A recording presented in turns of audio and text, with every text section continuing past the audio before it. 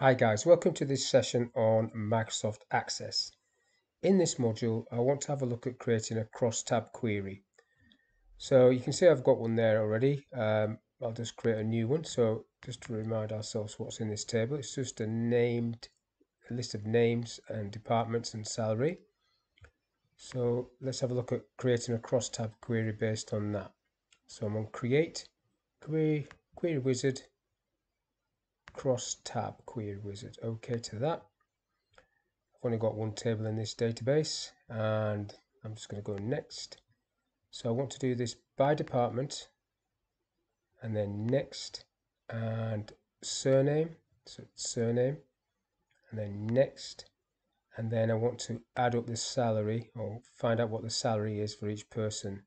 So I'm going to sum the salary, next, and then finish. You can see the end product. So you've got the names across the top and then the departments down the left with the total salary count or sum and then individual salaries per person. So that's a crosstab query.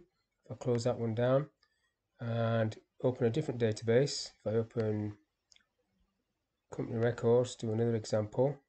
Again, I've already done one in here, but if I go onto the create tab, query wizard, crosstab, OK.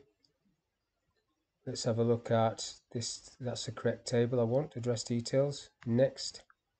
So we'll look at city first, next, followed by surname. Go back one because I double click that surname, and then we want staff ID count.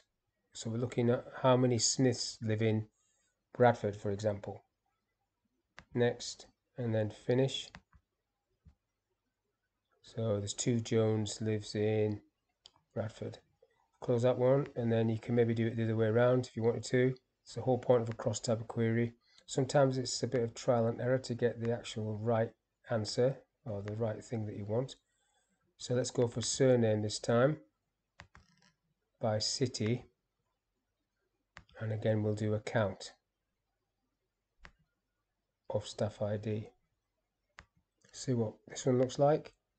So now you've got the people down the left hand side and where they live in terms of cities across the top.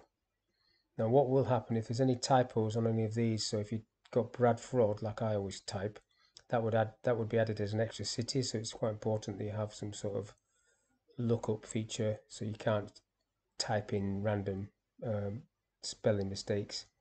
But that's an example of that one, and the one that we did before, that was crosstab 1. The first one is just looking at it the other way around. So you've got the names and then the cities, so it's just complete opposite way around, but both are crosstabs. And the first one I did in the other database was looking at salaries by department. So that's a quick look at crosstab queries. So hopefully that was of use to you, and I'll see you on the next one.